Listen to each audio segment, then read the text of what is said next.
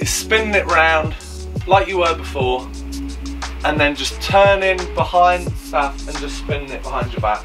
In this video, I'm going to be talking all about the carved dragon bow staff we have for sale at Enso Martial Arts. I'm going to be talking all about its features, what it's made from, what's carved on it, the hint is in the name, who trains with it, what classes you could use this bow staff in, and at the end I'm going to give you a few tips and tricks just to get you started training with bow staff.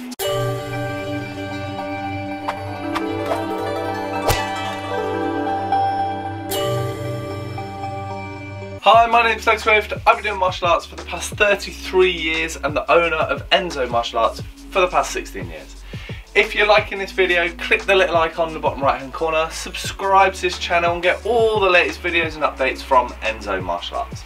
So let's get into this video and learn all about the carved dragon bow staff we have for sale at Enso Martial Arts. So, as the title suggests, this is a bow staff with carved dragon all the way down the length of the staff. So a really, really pretty bow staff. Now, there's not many bow staff out there in the market, in the martial arts world, that are particularly fancy. They all tend to be quite plain. So this is an exception. It's a really, really nice looking bow staff, really tactile. Yeah, and a lot of people really like to have something just a little bit more fancy, or something that stands out from the crowd above a lot of other bow staff. So if that's something you want, this is the staff for you. Now, just looking at the staff in general, it is a red oak bow staff. So red oak is a really, really durable wood, durable material, and a lot of weapons in martial arts, especially Japanese weapons, are made from red oak. It's kind of the standard in terms of material used for Japanese, but some Chinese as well, and Korean training weapons. So yeah, it's the standard training weapon material. This particular bow staff is a really nice chunky bow staff. I'll give you all the dimensions of it later on in the video, but really nice chunky, really nice weight to it. Now, the weights do vary a little bit just because it's wood, you know, it depends exactly what tree it's come from, which part of the tree, all the rest of it. Wood does vary, but really nice chunky heavyweight. In general, heavyweight material, really, really nice and smooth. Now, the main feature on this is carved dragon. Now, in the past, the dragon's slightly different to these ones here. So over time, the actual carving might change. It just depends on what stock comes in, what we're able to get. So in the past, we've had one where there's kind of like a ball in the middle with two spiraling dragons. This particular one I've got here has 4 individual dragons all the way down the shaft, so 4 much smaller dragons. Now, this actually in terms of usage doesn't change that much, but obviously the pattern's different. If you're someone that likes collecting bow staffs, these are new on the market. I've never seen these before, so it's a really nice new weapon to add to your collection. If it's something you just fancy training with, it's the first time you've seen them, you think they look pretty cool, it's actually, as well as looking good, which is really nice to have the dragon feature all the way around the shaft, really cool looking dragon. As a function, it also gives you a good bit of grip for your hands. So it's obviously you get the grip off the wood anyway, but this extra, just slight indents of the carving on the dragon design gives you a bit of grip to your hands. Now, you don't see grip on sticks that often. You do occasionally see them on these screamer sticks just carved out on one end. So yeah, it's quite nice. If you're someone that's looking for a bit of extra grip, actually, forget the dragon design. This is a good bit of functional design to give you that grip on the bow staff. So what styles would you use this? Can you train with this in any style of martial art? Well, not every style of martial art, no. But the ones that use bow staffs, yes, you could probably take this in. Like I said earlier, it's not the standard in any style really. You buy this because you want to stand out. You want your bow staff to look different from everybody else's. So the styles like karate, taekwondo, even some styles of kung fu, maybe the southern styles of kung fu, the ones that have been in the West a long time, will use bow staffs. So yes, you could take this into the class. Now, make sure that you don't need a tapered one or something like that. It's always worth asking your instructor. But if you use the standard thickness all the way down, standard wood bow staffs, then you will be able to use this class. But like I say, karate, taekwondo, some styles of kung fu, are the main styles that use bow staffs. So just looking at the dimensions now, anything that we call a bow staff at Enso Martial Arts is going to be 6 foot. If there are other lengths, we'll call them different names, or we'll specify directly what it is. But this is no exception, so 6 foot or 183 centimeters.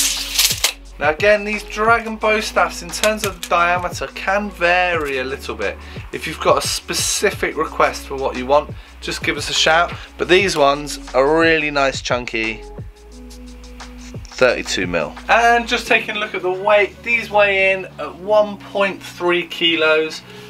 Just under 1.3 kilos. Like I said before, weights do vary just a little bit on wood. So if you want an exceptionally heavy one, just give us a shout and we'll pick the heaviest one we've got out of the batch. Or vice versa, if you want a light one, let us know. If you're not bothered, don't say anything and we'll get it sent out to you as quickly as we can. So at Enso Martial Arts, we pride ourselves on having a wide selection of bow staffs and sticks to train with. So as well as the carved dragon bow staff, we also have the standard red oak bow staff, rattan bow staff with skin and without skin. Do the red oak tapered bow staff and the completely bonkers metal bow staff that extends into a 3-section staff. So as promised at the beginning of the video, here's a few tips and tricks just to get you started with bow staff.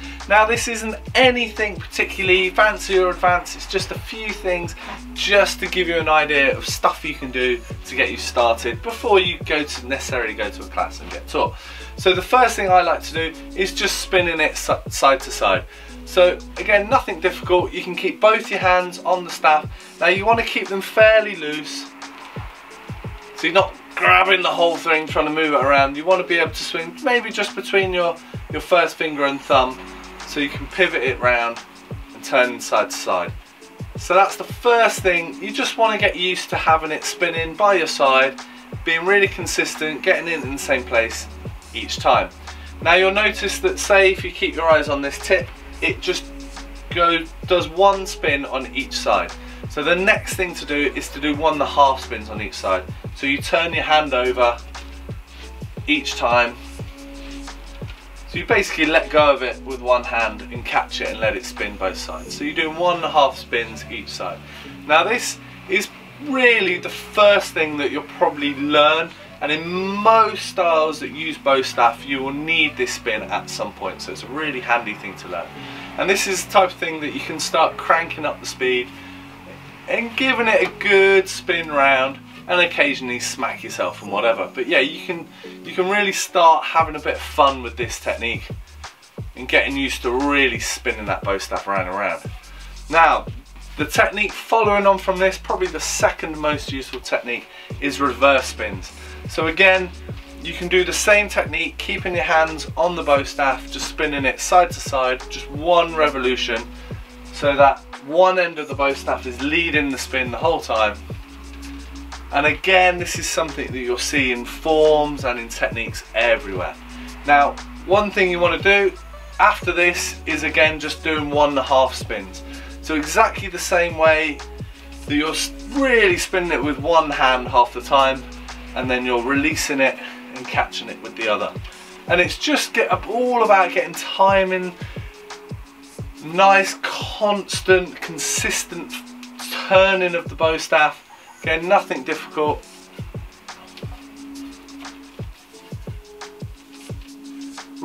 Trying to get it really smooth, and then you can start ramping up the speed a bit if you want, once you get used to this thing spinning around by your head. So yeah, 2 really good techniques. The third technique is kind of an add-on to the first one, and it's just quite a nice thing just to get your body moving. Is spinning it round like you were before, and then just turning behind the staff and just spinning it behind your back and back round to the front. Few really good techniques to get you started with bow staff training in your own backyard. Thanks very much for watching. I hope it was useful. I hope you learned loads about the carved dragon bow staff we have for sale at Enso. If you like this video, click the little icon, subscribe to this channel and get all the latest videos and updates from Enso. Thanks very much, and I'll see you soon. Cheers!